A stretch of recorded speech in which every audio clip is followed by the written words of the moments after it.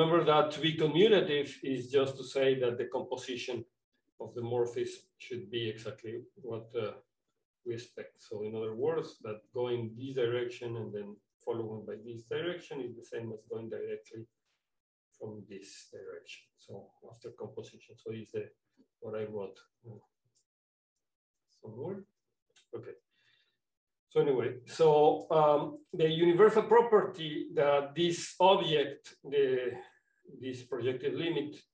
So in general, this projective limit is not only the object, it's the object together with these morphisms, phi I. But usually, when we talk about projective limit, we just think in the object, which is not very good because this comes with the morphisms phi I. But sometimes it is called the projective limit. We call the projective limit just the object, but implicitly we have to remember the object of that, the morphisms that comes with this object. So the universal property is as follows. Let's suppose that we have B and another object in the category together with morphism now psi I from this new object B to AI for every I in the index set. And then such that we have this property also. So we have this diagram like that, and we ask that this diagram is commutative with the phi i's that comes with the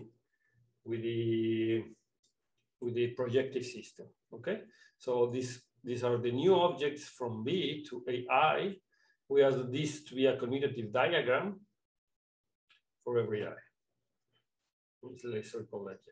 Then there exists a unique, this is the universal property, there exists a unique phi from B to A, in which A is, I call A the projective system. So, sorry, I call A the projective limit. A is the projective limit. So there exists a phi such that this diagram is commutative. This is the diagram that I already have. But remember that I have another diagram with the A, which is the projective limit. And then I have the morphisms that comes with this A, the phi I, phi j. And here I have a lot of triangles. And I ask that each one of these triangles is commutative. So the whole diagram is commutative. And once again, this means, for instance, that if I do the composition of 5 with phi I, so I go from this direction to here, what I get is the psi, right? Or psi in this case, I wrote it wrong. Yeah, this is psi here. This is pj. So this is a mistake on my notation, but okay, the idea is this one. So if I go this direction and I go back, I go down, this is the same as going directly from here. So in other words, what we are saying in a categorical sense is that the projective limit is a cone, but this is a universal cone. It's a final object, like in the category of cones. In other words, this projective limit is a categorical limit, but this is just in the case you know these categorical definitions. But this is somehow a little bit confusing the first time you see it, because a limit in a categorical sense is an inverse limit with this definition, or a projective limit. But okay, once we understand these differences, I think everything is clear. So the nice thing about the definition that I give is that we have an explicit construction. And then this explicit construction in all these nice categories that we are working always exist. The point is that in some other not so nice categories, I can define this projective limit or this categorical limit only by the universal property. And then later we have to prove, if this is the case, that the limit exists. But then in these nice categories, we always have these projective limits or these categorical limits. So we are happy. And we are considering that we have everything in my categories to guarantee the existence of these limits, okay? So as it's going to be the case in the categories we will work with. Okay, so this is the condition of commutativity. So let's start with the first examples. Of course, we have a lot of examples that appears in these p-adic Galois representations. And in particular, this example appears a lot when we construct these Fontaine rings. So that's why we are studying this. And also because we want to understand the topological structure of my Galois groups, these p-adic numbers also. So consider that A is the category of topological spaces. So in this case, the projective limit, once I have a projective system, is a topological space. So that's good. And then I have that the transition functions are continuous functions because these are the morphisms in the category of topological spaces. The morphisms are continuous functions.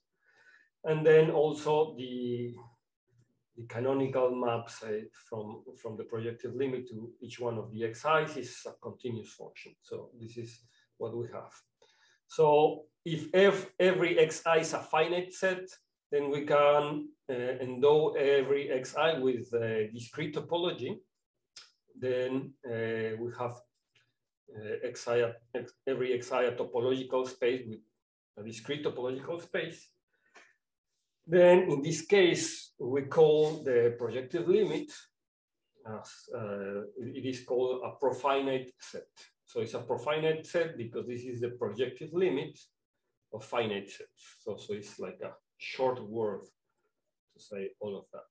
So this is very important because in this case, we have that the product, since every finite set with the discrete topology is compact, then the product is also compact.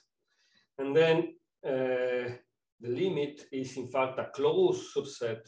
Right? The condition that define the projective limit as I constructed is a closed condition. You can prove that this limit is a closed subset of this compact space. Therefore, this is also compact. And I let you this as an exercise.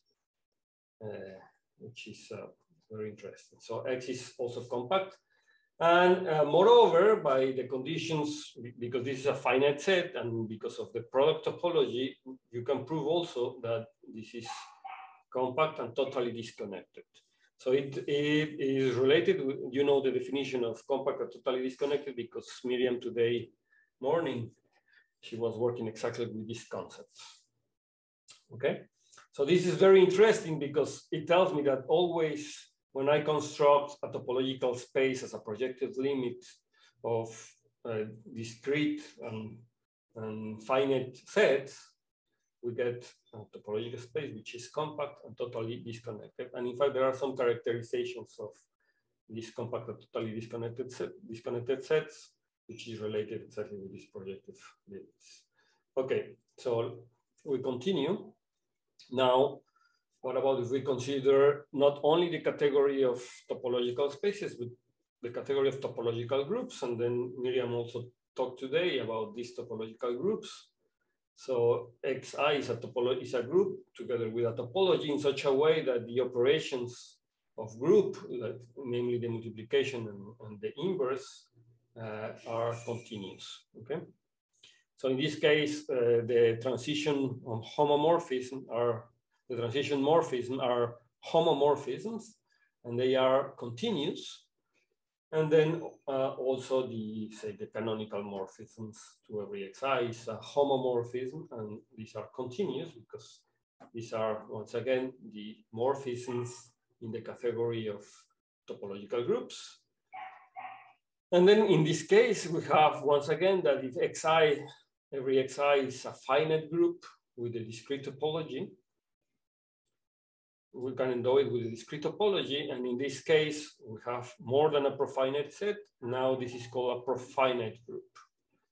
Okay, so this is very important kind of examples that appears a lot in these theories, these profinite groups, as we are going to see.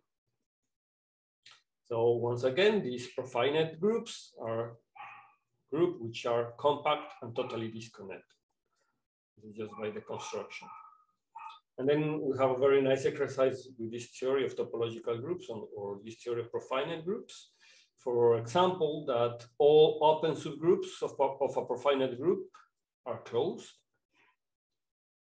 That a closed subgroup is open if and only if it is a finite index. These are exercises. In fact, they are not very difficult exercises. We can discuss, or you can try to solve them. Can we discuss your solutions in the exercise session? Now, more concrete examples. We are going to take the natural numbers, starting in one as the index set, and then we are considering the category of topological rings, and we are choosing a family of topological rings, which are the integer small n. So this is a very number theoretic example. So with a discrete topology, right? So they are rings with a topology, which is a discrete topology. We can prove that, in fact, the operations of rings are continuous with this discrete topology, of course. Then I have to say which one is the order in I. So the order is not the usual order. We are going to say that n is less or equal than m if and only if n divides m. So this is the order I'm giving to the naturals. And then you can easily prove that with this order and these morphisms, which are the natural projections from C mod m to C mod n, we get a projective system. And since we get a projective system, we can consider the projective limit. And then I put a star in this limit just to indicate that the order we are using here is not the usual order, but the order given by division. Okay, so in this case, this ring is very important. That we have a notation for this. This is theta hat. This is the completion. This is also like completion in the sense that Miriam talked to us today in the morning, and this is a complete ring. We will see this in a second also. That is called the profinite integers, because this is a profinite completions of the integers. Okay. So an important example also that is very related with this one is when we consider only some natural numbers, and the non-natural number that we consider now is the powers of a prime number. I fix a prime number and I consider only the powers of a prime numbers, and then I consider only the sets, but in the case in which n is exactly one of these powers of these numbers. So I get also a projective system, and then I consider the limit. And in this case, what I get is a ring that we denote by CL. And this ring is called the ring of p-adic. The ring of p-adic of p-adic integers. P-adic because L is a prime number, and then this is a topological ring. You know, this is also a profinite ring. And moreover, this is a pro-L ring. It is more than a profinite ring because now the groups are not only finite groups, but they are also L groups, so in the sense of P groups. So the order is a power of a prime number. So this is a pro-L group topological, which is a topological ring. And then you may wonder, if you don't know that, why we denote it exactly in the same way as the p-adic numbers. We are changing just P by L. Well, the reason is because they are isomorphic. This is another construction of the p-adic numbers. Say that the construction that Miriam gave us in the morning or in the past lectures is like the analytical construction of of the p-adic numbers or L-adic numbers. And what I'm presenting here as an example of all these projective limits is the algebraic construction. And of course, an exercise is to prove that these two rings are the same. But we can do that later, but we have to consider a little bit more properties that we have for this field. So one of these properties is that CL is a complete discrete valuation ring with a unique maximal ideal, and the unique maximal ideal is generated by the prime L. In other words, it's a multiplication by L, whose residue field is exactly the final field. So you recognize that this is exactly what happens with the ring that Miriam defined us in the morning. Moreover, I can say that the fraction, this is a discrete valuation ring, so this is a domain. So we have a fraction field, and the fraction field is the field of fractional numbers. So this is, once again, another way to construct the p-adic rational numbers, or L-adic in this case, because we are just taking L may be P, so L is any prime number. So this is an algebraic way to construct the p-adic numbers. And this is a nice example of these projective limits. So the advantage of this construction is that we have a topology already, the topology given by this projective limit. And we know that it's a profinite, they are profinite topological groups. And therefore, they are totally disconnected, and we have all these properties. So an interesting way to see this is also that this QL is the localization of CL in the prime L, which is exactly the same as just inverting the prime number L in CL, and can be seen as the union of these, of these balls. They are balls, so the multiplication of L to the minus M to CL. So this can be seen as this union. Okay, so this is, I guess Miriam talked about this a little bit more. She presented it more like in analytic way, but if you think a little bit, you see that this is exactly the same, right? These are the balls of certain radius. So which one is the radius? So this is a question, but they are like balls, okay? So we have a nice relation between these two rings, and then we have that the profinite integers, this set hat, is just the product of these, the rings of p-adic or L-adic numbers when L varies all prime numbers. So, and then this is exactly an application of the Chinese remainder theorem. So this is part of... Rogelio, yes. Excuse me, there's a comment in the chat. I don't know if you want to address it. It's Juan Valdez. He said, with medium short sequence, we can use the 5 lemma given the right map, he believes. With medium short sequence, we can use the 5 lemma given the right map, I believe. I don't know what is he talking about, sorry. So maybe this is a good question for the, I mean, I know the 5 lemma and everything, but I don't see the short exact sequence of Miriam. Okay, so maybe we can discuss it later. So, yes, okay. So I'm not talking about it right now. So, okay, so yes, we get this using the Chinese remainder theorem. As I was saying, this is just an application. And then another source of examples are Galois groups. And then for Galois groups, we need to consider K a field and L over K a Galois extension of my field. So is any field, any Galois extension, okay?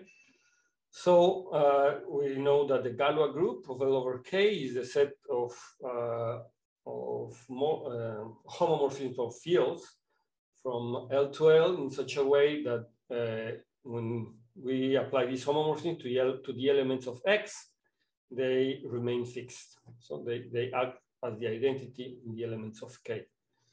So this group of automorphism over K, so this Galois group, L is a Galois extension, so we call it a Galois group, is very important.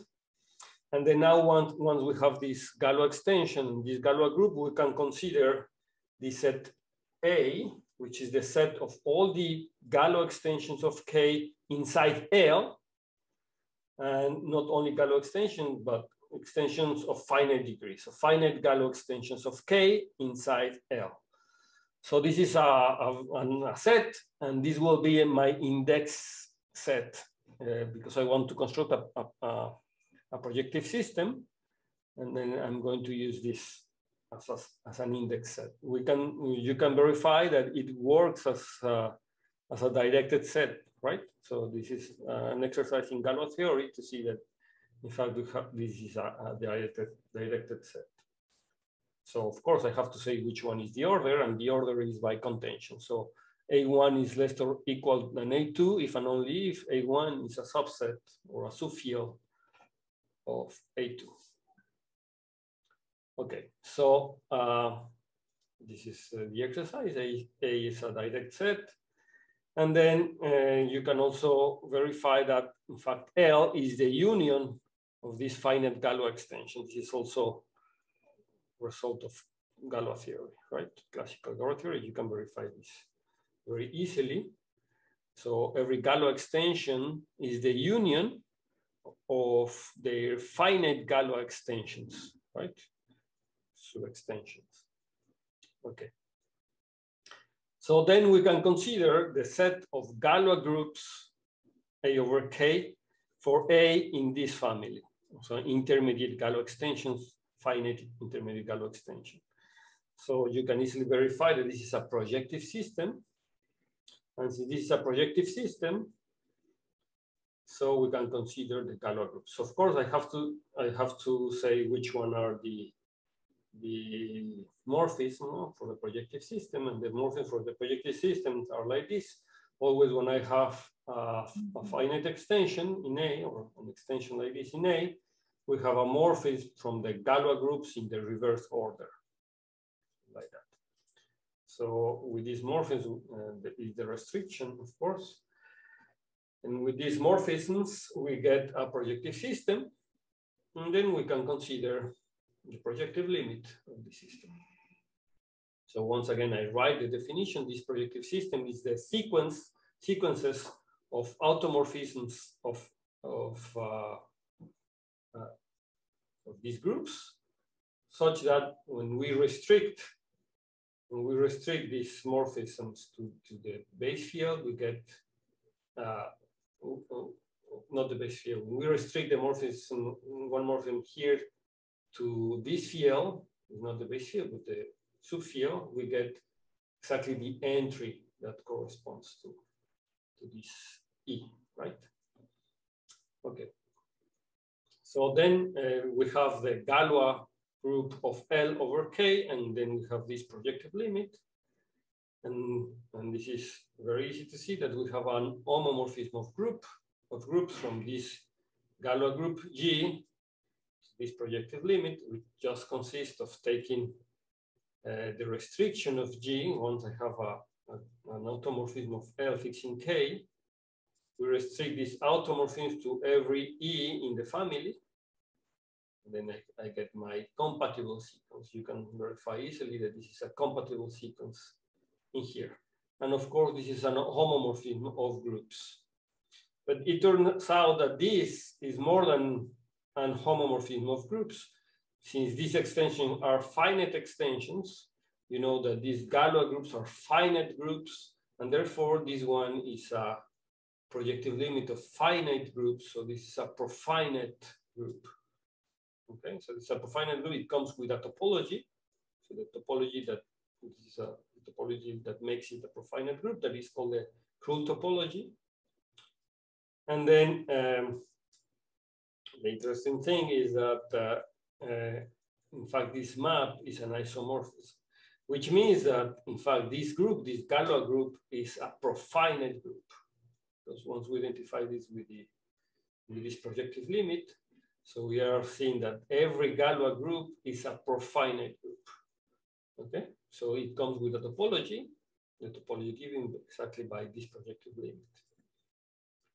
So, okay, so it's a profinite group, and therefore it is compact and totally disconnected. Okay, and as I said, the topology here is called the Krull topology.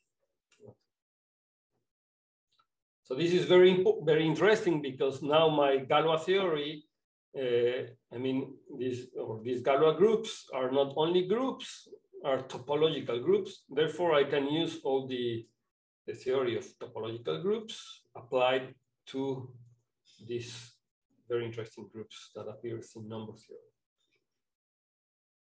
And of course, in the applications. So, for instance, we have the fundamental theorem of Galois theory. And this fundamental theory of Galois theory works for every Galois extension, not only finite extension, for every Galois extension, infinite Galois extensions. And then this is the theorem. So there is a one-to-one correspondence between intermediate fields, extensions of a fixed field K, say. And I have K and L fixed, so K over L is a Galois extension of K. So we are looking to the intermediate extensions of K, not necessarily Galois, so just the intermediate field extensions. And now I look at the class of groups of the Galois group, okay?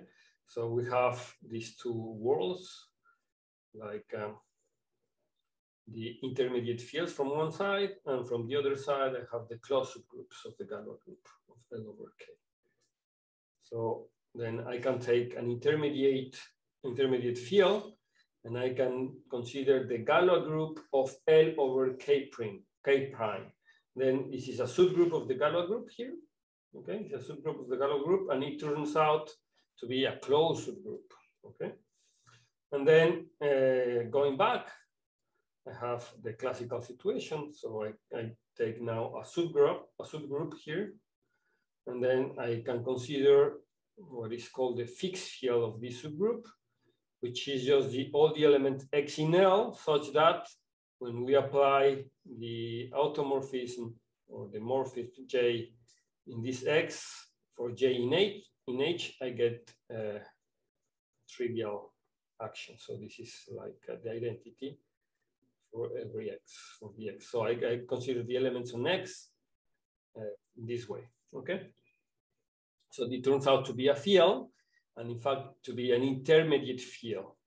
And then this theorem is telling me that this is a bijection, and then this is an anti-bijection in the sense that it reverses contentions. So it preserves contentions, but it reverses the contentions, okay?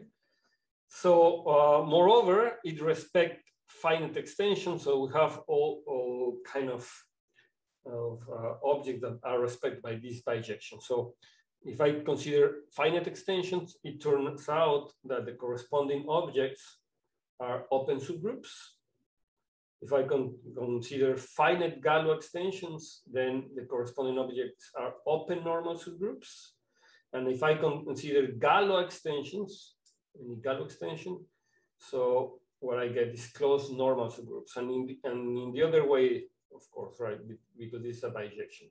Say, if I get this group H a closed normal subgroup, then I guarantee that the fixed field will be a Galois extension. Okay, so we have this correspondence. This is a very nice correspondence, and then you see that this uses this topology of my Galois group. So this is a theorem which is important because we have a Krull topology. Some student asked today morning why we consider Krull topology, and well, I mean, this is a natural topology for these spaces, and then we can have these nice theorems. For example, when we consider this topology coming from the projective limit. Okay, this may be a reason. Okay.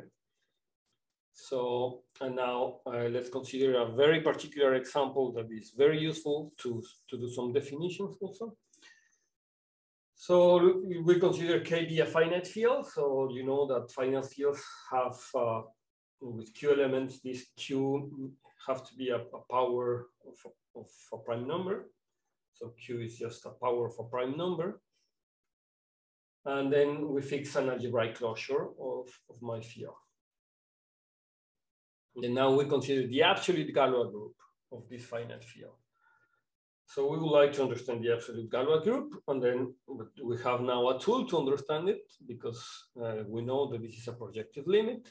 So we just want to describe which one is the projective limit explicitly. So for every n, so these are finite fields, so you know that there exists a unique finite extension of degree n of Kn. So this is very easy to construct this finite extension. So it's a field of Qn elements, and then this is only one of this extension inside the algebraic closure, right? There's a unique extension of this way with Qn elements in the algebraic closure, or a unique extension of degree n of K inside the algebraic closure. This is a theorem, finite field theory. So, moreover, we know that this extension is cyclic, and therefore the Galois group of this finite extension is a cyclic group. And then the cyclic group, in fact, is isomorphic to the integers model mod n. So this is very helpful because then this Galois group should be generated by one orthomorphism, phi n, and then this orthomorphism is just taking the powers of the cardinality of the base field. So it's what is called the Frobenius, or the arithmetic Frobenius automorphism. So the Galois group is a cyclic group generated by the Frobenius automorphism. So, but you know that this Galois group should be the projective limit, right, of the finite Galois extensions, because all of these are all the Galois extensions, they are finite Galois extensions. So you know that you have an isomorphism of this Galois group. This J is now the absolute Galois group. I set it here. We have this projective limit, okay? So this is a profinite group. But we know that these groups are isomorphic to C mod NC.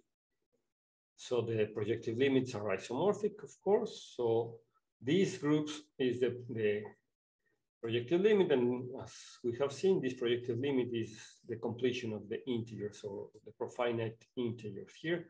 Therefore, these two groups are isomorphic. So we have an isomorphism. So this is a very explicit situation. This is a solution of, in this case, of course, a solution of the inverse Galois problem, right? So given a group, we wonder if this group is a Galois group. So in this case, we have seen that given this group is in fact a Galois group, and we said explicitly which Galois group it is, okay? So this is very nice. So since we have a topology, then we say that G is isomorphic to this Galois group, which is topologically generated by this Frobenius automorphism. So once again, remember that I have this automorphism phi x, which is x to the power q. And then this automorphism is a topological generator of my Galois group. This Galois group is not cyclic, but is pro-cyclic. And this is another definition, right? So now this is a profinite limit, or this is a limit not only of finite group, but of cyclic groups. Yeah, right? This is more than finite, they are cyclic groups. And then this is a pro-cyclic group, pro-cyclic limit. And then this is not cyclic, but pro-cyclic. And then the generator, or topological generator, is this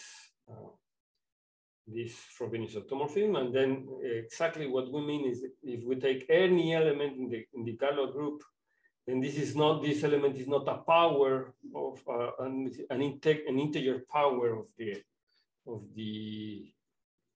Frobenius, but it's a p-adic power of the Frobenius, right? It's like there is a p-adic, not a p-adic, not p-adic, I said this complete integer, like an element of the completion of the integers or this profinite integer, such that phi to the power e is exactly this. So of course, we have to interpret correctly this. What is the meaning of phi to the power e? But you can imagine, right? Like you can realize it like as a limit.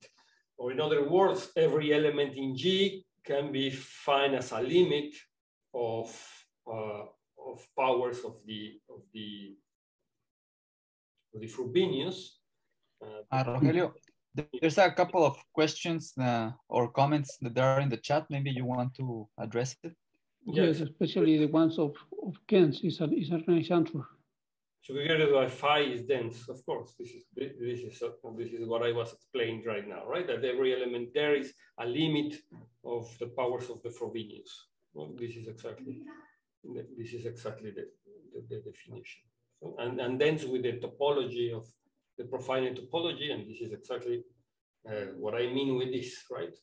So phi to the a, so it might be understood as a limit, but not, I mean, the limit is with this topology. It's a limit with elements in here. So this element is a limit. So that gives me a sequence. So the compatible sequence that defines this object gives me a sequence here. And then this is exactly what we mean. This is like, say, the limit of this situation. So of course, this is the subgroup generated by phi is dense. Exactly. The closure of this subgroup is the whole space. Okay. Every length of J is a limit. Okay. What does it mean to be topologically generated by phi? This is the answer. Okay. Okay, now we continue.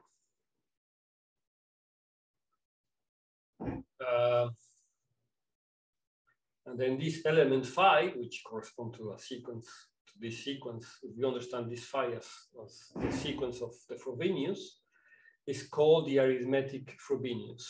Okay. And then we put this name arithmetic because we have another Frobenius.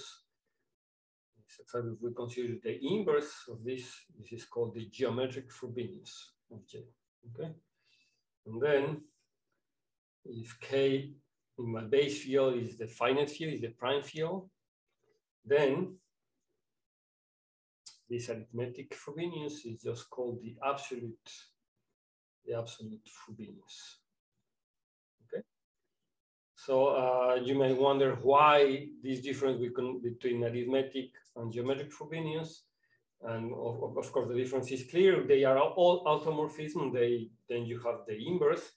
But why arithmetic and why geometric? And very fast, I can tell you that, of course, the arithmetic Frobenius is because this is the Frobenius coming from the arithmetic, so from the finite fields. And the geometric Frobenius is the inverse. And the reason is because when we extend this Frobenius to the geometry, and in particular, when we can extend it to the cohomology, in particular to the étale cohomology.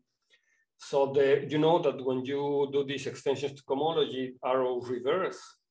And then when we consider the Frobenius in the étale cohomology, we would like it to be in the right direction.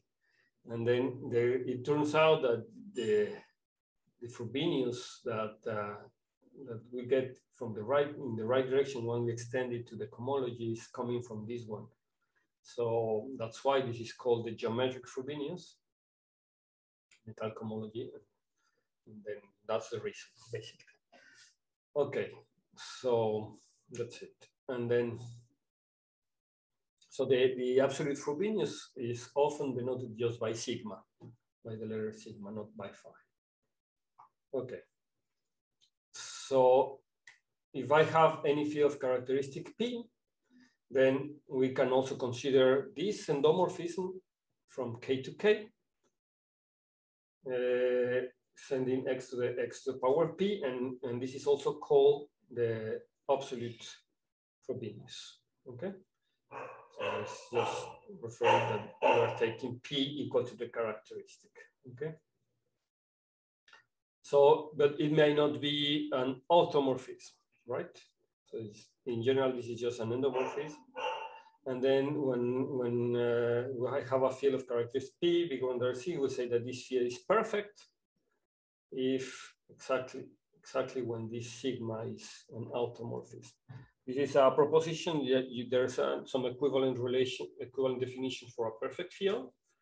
But in the case of characteristic P bigger than 0, this is equivalent to saying that the Frobenius is an automorphism. So this is a very easy definition, like for perfect fields. So field is perfect, a field of characteristic P positive. Rogelio, I think this is a good time to take a small break. Oh, really? Oh, it was really fast. Okay, I have to go faster. Good. So we take 10 minutes. Okay. So thank you once again. So we continue with this. Okay, so we continue. Just something that I wanted to say last time. So some of the difference of R and QP and C and CP that I didn't mention, but which are, of course, clear now, just to point them. We have this diagram of the completion of the rational in these two different worlds, like the Archimedean and non-Archimedean world. And we get the rationals, and we said that this was more or less equivalent to the p-adic rational, the reals and the p-adic rationals, and then the complex numbers more or less equivalent to the p-adic complex numbers, which is the completion. But one of the difference we have here is, of course, that the degree of these extensions are different, right? So the degree of the extension here is 2, and here the degree is an infinite extension. So this is also a huge difference. And then yesterday, someone asked if what happens if we start with the rational numbers, and then we consider the algebraic closure of the rational numbers first, and then we take the completion of the algebraic closure of the rational numbers, wondering what we get. So in some sense, he's inverting this process. Like we start with the rational numbers, we take the algebraic closure of the rational numbers, and then we complete. And then the answer is that we get, once again, the complex p-adic numbers. And then this is a result that, I mean, more or less the argument for that is that if I take a finite extension of the rational number, I mean a number field, and I can complete it using a place above the prime number or above the L of the prime number, then what I get is a complete field, which turns out to be an extension of QP. So if I start with a finite extension of the rational numbers and I complete it with the place above my prime number, I get a finite extension of QP.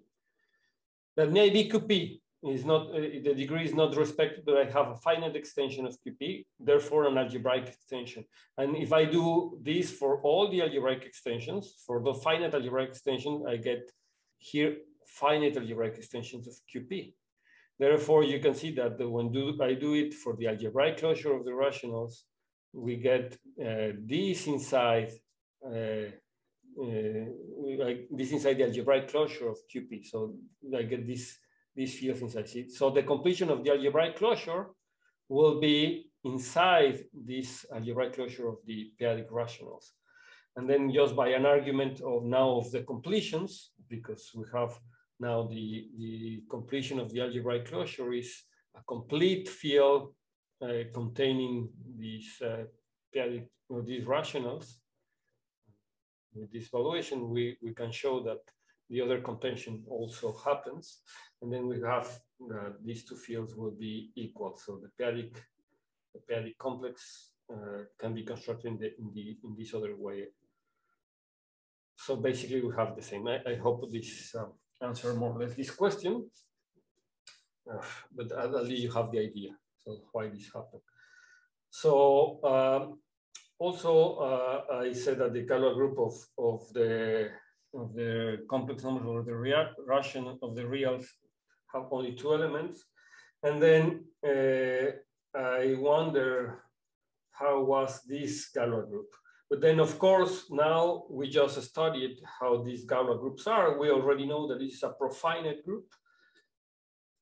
And then, since this is a profinite group, we have a lot of information. But still, even if I have all this information, it is still not very clear how is this group. So we still need to understand it better.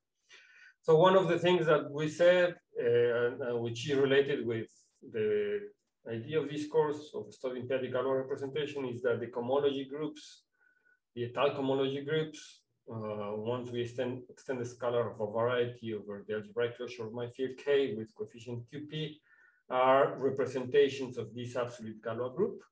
And then they are therefore p-adic Galois representations. So okay, so understanding this action of this Galois group here is very important. So for the geometric characteristic we wanted to study yesterday, all that I showed. So, but I also mentioned that these Galois groups can be realized as subgroups of the absolute Galois group of the rationals. So it is in the same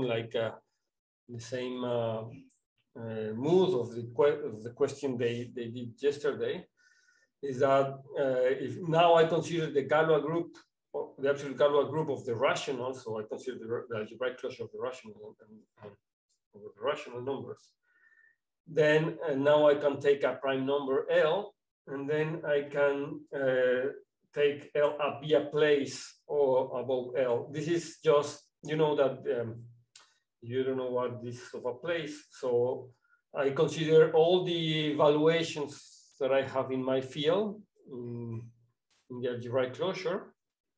And then this valuation, when I restrict it to the rational, are one of those p-adic valuations or this infinite valuation, so the visual absolute value, say. So they are all the options. This is part of the Ostrowski theorem, right? Like Miriam talked yesterday. So saying that two valuations are equivalent, we have a notion of equivalence, and a class of equivalence valuation is this place. And then to be they are equivalent if they live over the same prime. So if they are equivalent, they live over the same prime. And then this is a place basically above L. And then this is equivalent to choose an embedding to an algebraic, to the completion, say to the completion. But well, the important thing is that once I have a place like that, I can consider the composition group of the place, which is the set of all the G's in the absolute Galois group, such that they fix the place, so that it's invariant.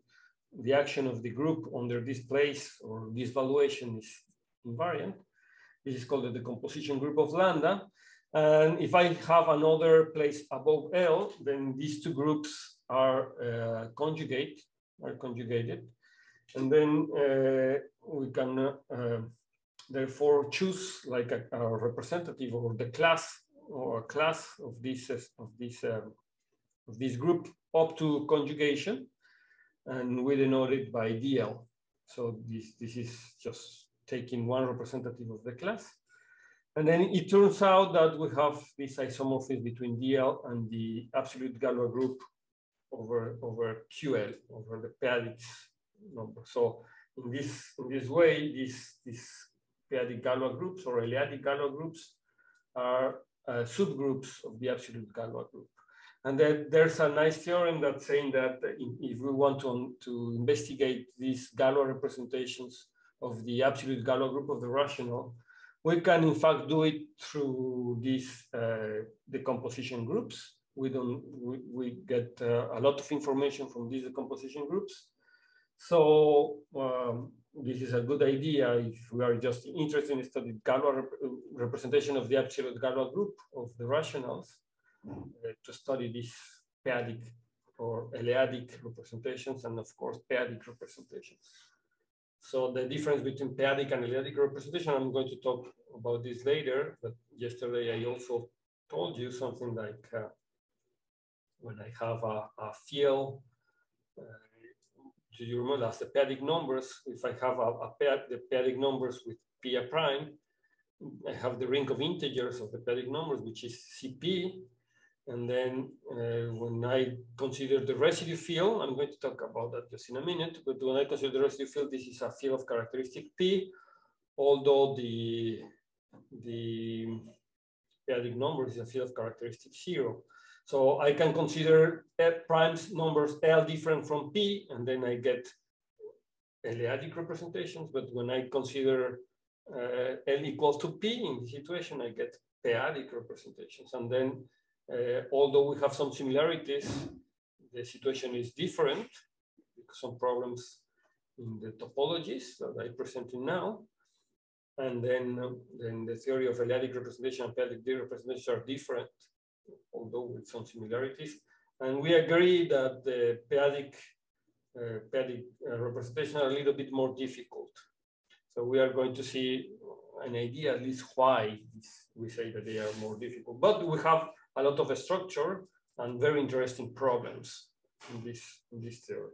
Okay, so this is just like a parenthesis of what we said yesterday, that I think is useful for everyone, not only for the people who is coming to the exercise session.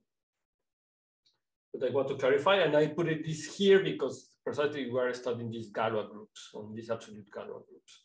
And this gives also a motivation why I study exactly these p-adic Galois groups, right?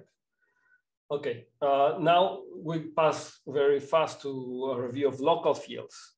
So because they are also very important. So I would like to define precisely what is a p-adic field. So, but then let's start with local field.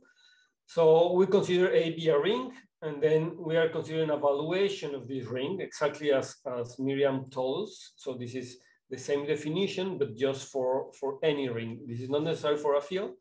So evaluation is a function with all these properties, exactly the properties that we expect. So we have some trivial valuations. I say if there exists a number or an element A in A such that the valuation of this element is not 0 nor infinity, then we say that my valuation is non-trivial. Then of course I have the notion of trivial valuation if every element is 0 or infinity, of course. Then we are considering in general non-trivial valuations, although for example, for this theory of Berkovich spaces that we are going to study also in this school, this is important. But then, so this theory of evaluation is very important for these Berkovich spaces. So evaluation defines an absolute value, as we see with medium, not only in p-adic numbers, but in fact in any ring, say, with this evaluation. And then you imagine what are the properties of this absolute value. This is the properties that we can deduce from the properties of the evaluation, the equivalent properties. And then, in fact, once we have an absolute value, we can endow my ring with a topology, the topology given by the distance that we can construct with this absolute value. This topology can be also expressed only in terms of the evaluation. So, and then it turns out that this topology makes my ring a topological ring. So, which means that the operations of the ring are continuous. And then, in fact, we can explicitly say which one are the neighborhoods of the 0 in both situations, like in the evaluation mood, say. So this, we vary in all the ends, we get a base of neighborhoods of the origin or 0, which in terms of absolute values can be expressed also like these are the balls around 0, right? So you see that with Miriam in the case of p-adic numbers, but this is a general thing that happens for this kind of rings with evaluation. So an interesting property is that always when I have a ring with evaluation, then this is a domain. And since this is a domain, you can easily prove that it's a domain, then you can consider the fraction field. Then once I have the fraction field, I can extend the evaluation of this ring to all the fraction field, and then the definition is exactly as we do with p-adic numbers. So the evaluation of A over B is just the evaluation of A minus the evaluation of B. So so once we have this ring with evaluation, then we can define the ring of integers of my field, just as the set of all the elements in K, such that we have positive valuation or 0, where B of A is greater or equal than 0. This is a very important ring. This is a ring. You can prove that, in fact, this is a ring. And this is the ring of integers. And moreover, this is a local ring with a unique maximal ideal. This is the definition of local ring with a unique maximal ideal, and we can explicitly describe which one is this maximal ideal, and the maximal ideal are just the elements with positive valuation. So the valuation is bigger than 0. So you see that this is exactly what happens in the case of p-adic numbers, but we are doing this in general. So rigorous validation. And then we define the residue field exactly as the ring of integers mod the unique maximal ideal. So this is a field. In the general situation, this field may be of any characteristic, meaning maybe characteristic 0, maybe characteristic p positive. So this is the general situation. So we define a valuation field K is a field with a valuation. So this is a valuation field. And then by the definition of evaluation that I made, we see that this valuation is always non-Archimedean. And this Miriam told us what is this non-Archimedean situation. Once we understand the absolute value, or we can define it also with valuations explicitly, but this is an ultrametric field, so we call it like that. Okay, so now that we have evaluation and we have a topology, you know, that we can complete, we can take the completion. And then this completion is exactly in the sense as Miriam defined us today in the morning, but just for this field. So this is the completion with respect to the evaluation. And then there are some important elements here. So I can take a pi on OK, or if I take pi different from 0 with valuation non-zero, we can now consider this projective limit. So I can consider the ideal generated by the powers of pi, of the, sorry, this set of ideals. So principal ideal generated by the power of p, and then consider the projective limit. And then this projective limit, I call it the completion, right? Is the profinite complete, is not the profinite, the completion of this ring, OK, that we call OK hat. And then it turns out to be a domain, an integral domain. Then I can consider the fraction field. And then the good thing is when I consider the fraction field, I recover exactly the completion of my field. So this is a very good thing. So showing, in other words, that these topologies are kind of the same, of compatible, the same topologies, because one is using these projective systems and the other is with evaluation. That give me, and then you can see this with the p-adic numbers. As I said, this exercise that I give before for the p-adic numbers is exactly this situation. Once we understand the p-adic numbers as the fraction fields of the p-adic integers, and the p-adic integers, we have a topology with as a projective limit, but also we have in the p-adic rational numbers this topology given by the evaluation, and then we have this isomorphism, or we have that they are the same. So this is a little bit more general than this situation.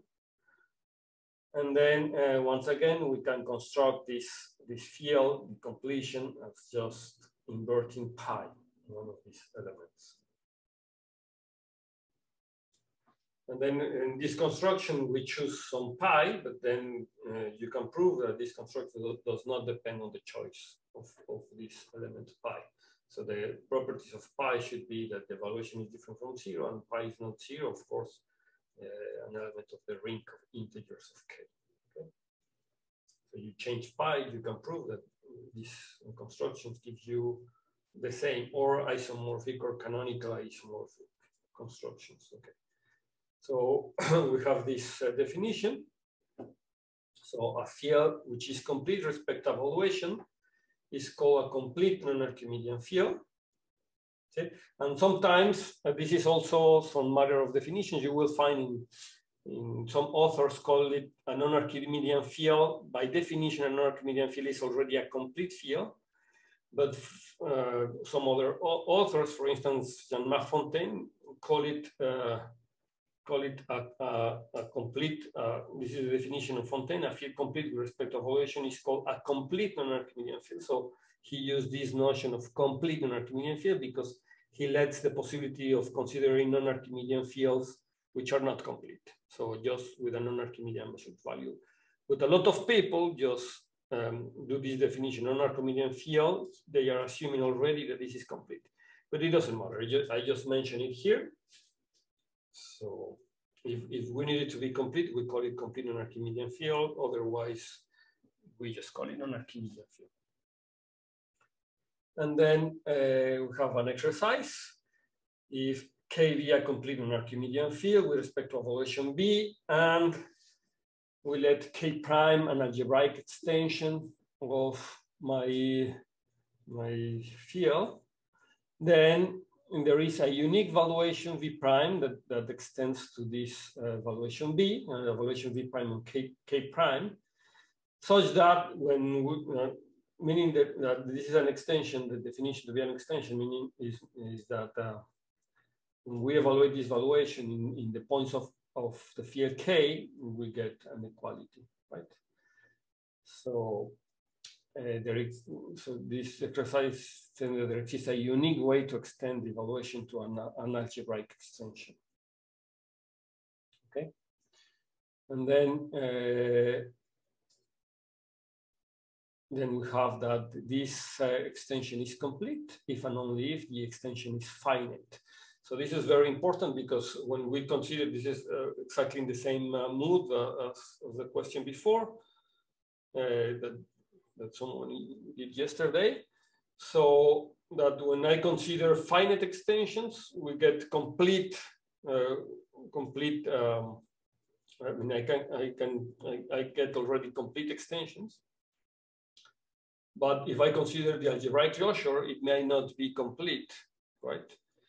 So in fact, it is not complete because of this proposition. It is complete if and only if the extension is finite. And that's why we need to complete already. So, okay, we need to complete when we so I take QP, the p-adic rational, it is complete. But when I go to the algebraic closure, this is not complete because this is not a finite algebraic extension. However, the finite algebraic extension, they are complete. The finite algebraic extension are complete. And then when I consider the algebraic closure, I need to complete once again, okay, to get the p-adic complex number. Okay, and then if I take alpha and alpha prime, I call it F prime, but it should be K prime here. K prime are conjugate elements in K prime, then the evaluations in these elements are exactly the same. So this is A and A prime. So that's better. So this is A and A prime are conjugate elements, then the evaluation on these elements are exactly the same. So this is something that always happens also. And then finally, I can do this definition of a local field. So a local field is a complete discrete evaluation field. And then here I have to say what's discrete because I haven't said before.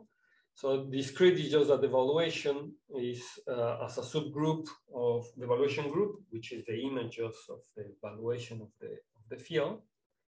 It's a subgroup of the reals and of the real numbers. And then as a subgroup of the real numbers, this is a discrete, or it's a discrete set, a discrete topological space. Okay, then whose residue field is a perfect of characteristic P. So a local field is a complete discrete evaluation field whose residue field is a perfect field of characteristic P, so positive characteristics. So this is what we mean by a local field. So now finally, what's a p-adic field? And then this is they say now that I read it that this is a modern definition of p-adic field because a lot of authors call p-adic field just finite extension of QP, and we are going to see why in a second. But this definition is a little bit more general, and I am going to say also why I think this is the reason. of extending this definition. So a p-adic field is a local field of characteristic 0, just like that. So the p-adic field is a local field of characteristic 0. So you see that p-adic numbers or p-adic rational numbers are p-adic fields, because they are local fields of characteristic 0 with residue field of characteristic p. But one of the characteristics that we have in p-adic numbers is that the residue fields are finite fields.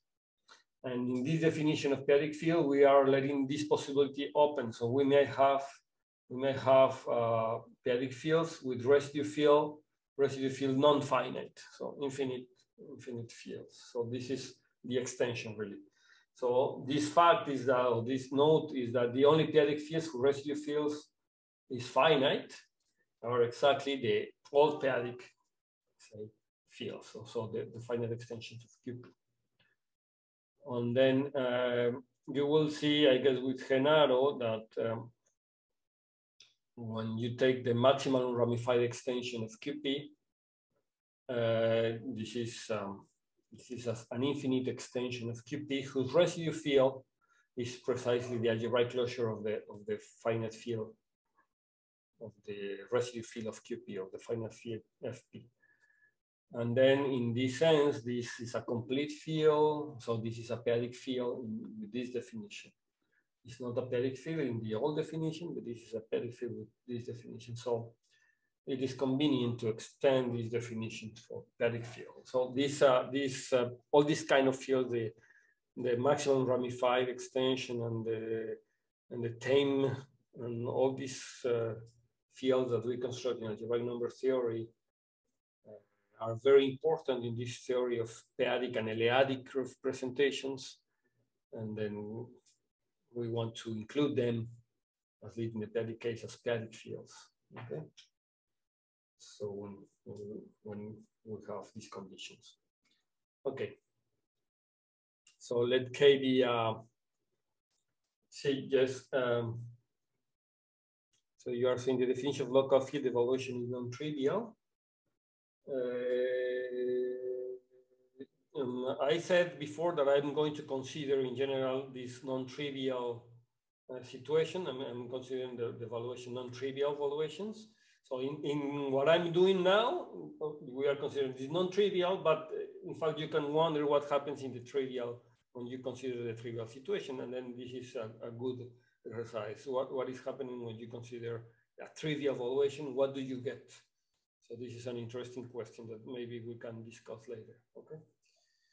Okay, so this is a question in the chat. So let K be a local field with a normalized valuation. And then normalized valuation, the thing is that equivalent valuations and what two valuations are equivalent if they define the same topology in the space. And it turns out that equivalent valuations can be, I mean, if I modify a valuation just by multiplying by a real number, I get an equivalent valuation. And we can prove that all equivalent valuations are of this form. So we just modify one from other just by multiplication of a real number. So, and that means that if I modify a valuation by multiplication of a real number, I don't change the topology of my field. I change the valuation, but not the topology of my field. And that let me choose a particular valuation, which is called the normalized valuation. And then the normalized valuation is that there exists basically an element with valuation equal to 1. So just by modifying, by a multiplication of a real number, we can modify my valuation in order to get a normalized valuation. And then this is equivalent to say that the valuation group is now the integers. So let K be a local field with normalized valuation, the integers, and perfect residue field, okay, K. And we assume that the characteristic of K is P bigger than 0. Then now you choose pi, a uniformizer of K. So a uniformizer of K is an element with valuation 1 exactly, right? Okay, which is the same as saying that this element is one of the generators of the maximal ideal with valuation 1. Then we have this isomorphism. So we have that the ring of integers of k is just the projective limit of these rings, the quotient of these rings. And then this is very interesting because in particular, this will let me write the elements of OK as sums. I mean, this is the general situation, and this is telling me that this is very similar on what happens with p-adic numbers. So with p-adic numbers, we have these situations, and we are saying, well, with local fields, at least with these conditions, it happened also this isomorphism. And then this is important because we can endow this with the discrete topology as before. And then we have now the profinite, we have the topology, the crude topology defined in here. And then here I have the topology of the evaluation. And then what we get is that this isomorphism is not only an isomorphism of rings, of topological, but this is an isomorphism of topological rings, meaning that this is also an homeomorphism, so that the topologies are basically the same. We have an homeomorphism between these two constructions.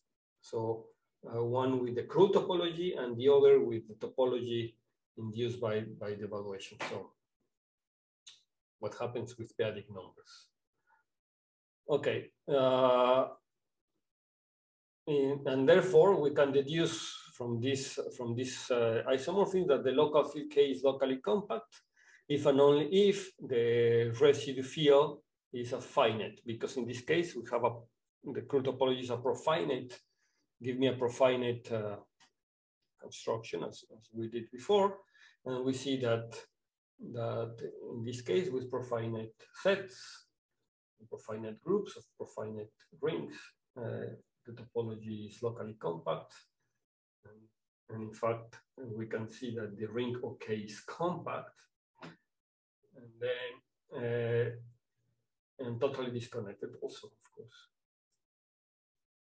And then an important situation. Oh, this is the time. Just to finish, let me finish this sentence. So let's be a set of representatives of my field. Then every element can be written as a sum, as in the p-adic numbers, of these representatives times a power of the uniformizers.